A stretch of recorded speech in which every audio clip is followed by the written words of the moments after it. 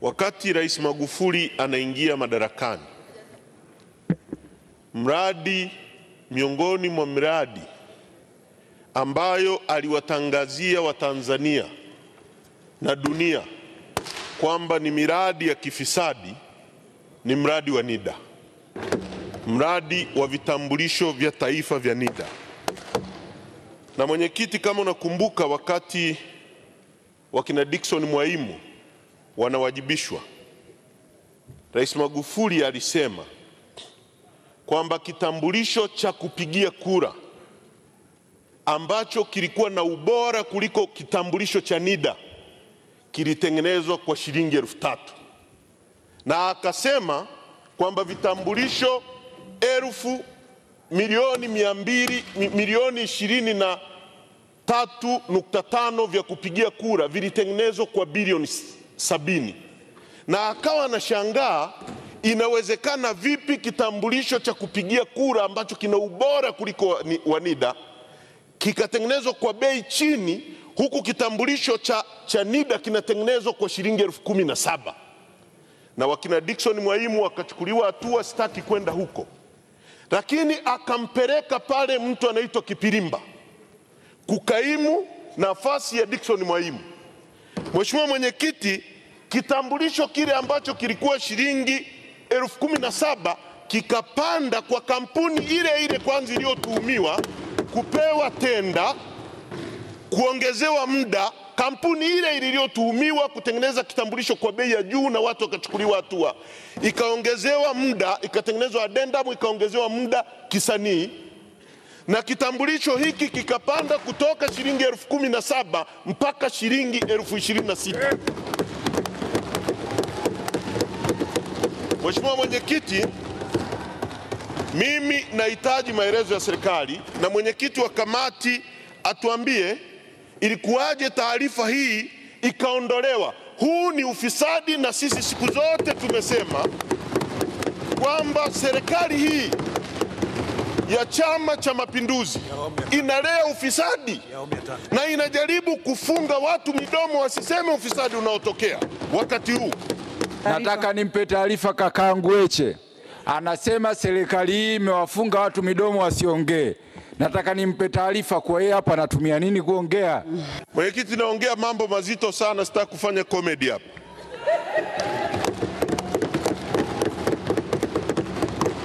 Jambo la pili mwenyekiti, ambalo nahitaji maelezo, na mimi siku zote na Watanzania wajue kabisa kwamba kuna mambo mengi tu yanafanyika kwenye serikali hii ambayo yana ufisadi kuliko hata serikali zilizopita. Kwenye kitu ambacho kimezunduliwa jana kinaitwa e-passport. Mwenyekiti, huko nyuma iliwahi kufanyika utafiti wa jinsi ya kuleta kitu kinaitwa e-migration. E-migration ilikuwa na zaidi ya component 6. Ilikuwa na e-passport, ilikuwa na e-visa, ilikuwa na e-border. Na e-visa, kitu kikubwa kilichokuwa mle ni kwamba mtu anapokata visa akiwa hata Marekani, vituo vyetu vya migration hapa nchini watu waweze kusoma na wakajua ili kudhibiti mapato. Lakini mwenyekiti, jana imezinduliwa e-passport, na ule mradi mzima uliokuwa na component 6 ulikuwa ni dola milioni 180. Jana imezinduliwa kitu kinaitwa e-passport ambacho kina component moja tu kwa dola milioni 50. Tenda yake hatujui imetangazwa lini, nani na nani walioshindanishwa. Sasa mwenyekiti, hii nchi ina sheria, ina taratibu. Tunaruhusu vipi nchi yetu hii miradi hii ya kifisadi inatokea kila leo, kila kesho, na serikali hii inayojinasibu kwamba inashughulikia ufisadi, watu wachache wanatengwa, wengine wanaruhusiwa kuendelea kupiga ufisadi kwenye nchi yetu.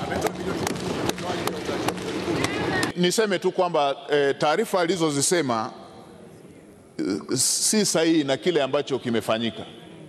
Moja, amesema kwamba mkataba ulibadilishwa na bei ya kitambulisho ikabadilishwa. Waheshimiwa Bunge, jambo lililofanyika liko namna hii. Ni kweli serikali ilikuwa na mkataba na kampuni ile ya kutengeneza vitambulisho vya taifa vya uraia, na kulikuwepo na makubaliano ya kimkataba ya malipo pamoja na urefu wa mkataba. Lakini kwa kuwa kuna baadhi ya vitu vilikuwa bado havikukamilika vyote, kwa mfano mambo kama ya connectivity, mambo ya server, mambo ya integration, mmeona mengine yamekuja kuanza kukamilika wakati printing zikiwa zimeshaanza kufanyika. Kwa hiyo kilichofanyika, yakiwemo na mambo ya malipo pia, kilichofanyika, muda wa utekelezaji wa mkataba ulikuwa unafika mwisho. Muda wa utekelezaji wa mkataba ulikuwa unafika mwisho. Mathalan, tukienda kwa uhalisia wenyewe, ulikuwa unatakiwa uishie Septemba 2016. Sasa 2016 imefika, servers hazijakamilika, zile ID zenyewe raw card hazijakamilika, malipo hayajakamilika. Kilichotakiwa na ambacho kimefanyika ilikuwa ni kuwapa ruhusa ya kuendelea kufanya kazi, lakini kwa fedha ile ile, kwa makubaliano yale yale, kwa gharama zile zile. Hakukuwepo na makubaliano mapya ya bei za vitambulisho wala fedha zingine zaidi ya zile ambazo zilitakiwa zifanyike katika mkataba huu.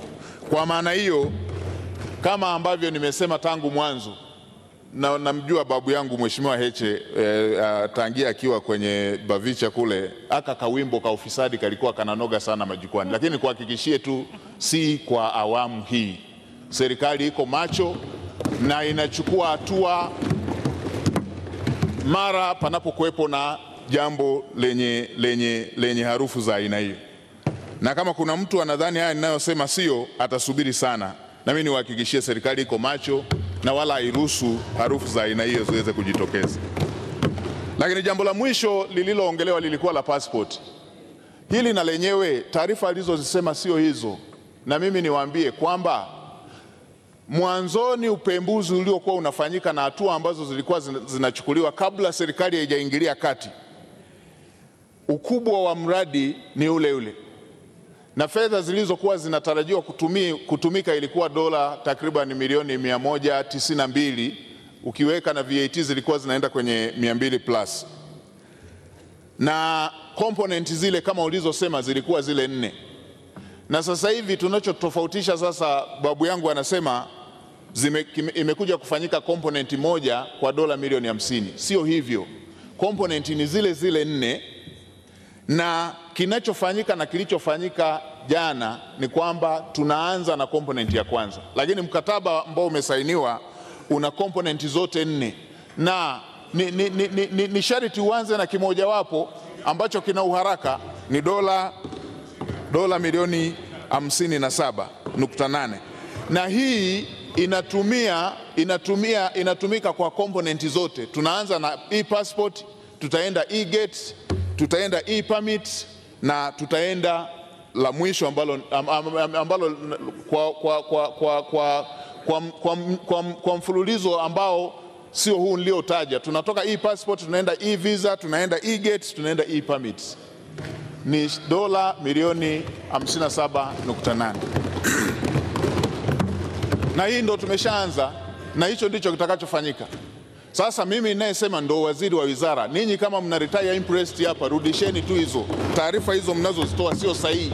Hizi ninazosema ndio taarifa sahihi za jambo linaloenda kufanyika. Na kwa waheshimiwa wabunge wengine ambao mnajua kazi inayofanyika, nitoe wito kwamba sasa mnaweza mkafanya application online, mkapata e-passport. Mtakapoenda Dar es Salaam, mtaenda kupiga picha, hapo hapo unapomaliza kupiga picha, ukimaliza kupanda juu, unaenda kuchukua passport yako. Lakini kwa sababu tuko online hapa mlipo, unaweza ukaingia kwenye website, ukaingia kwenye mtandao, ukafanya application, ukatuma picha, alafu na utakapozungukia Dar es Salaam ukapate passport. Kwa wabunge na kwa Mtanzania yeyote ambaye anataka apate passport ya kisasa ambayo inatumika duniani, si lazima kusubiri kwanza kile kitabu kingine kiishe. Hata sasa unaweza ukapata hiyo nyingine na ukaendelea kuitumia. Jambo hili limefanyika kwa uangalifu mkubwa, na mimi nimpongeze na nimshukuru sana Mheshimiwa Rais kwa kutoa fedha, lakini pia kwa kutoa dira nzuri sana ambayo imetuweka kwenye historia nzuri, na jambo hili limezingatia matumizi bora ya fedha za walipa kodi wa Tanzania na si vinginevyo kama ambavyo ndugu yangu alitaka kusema.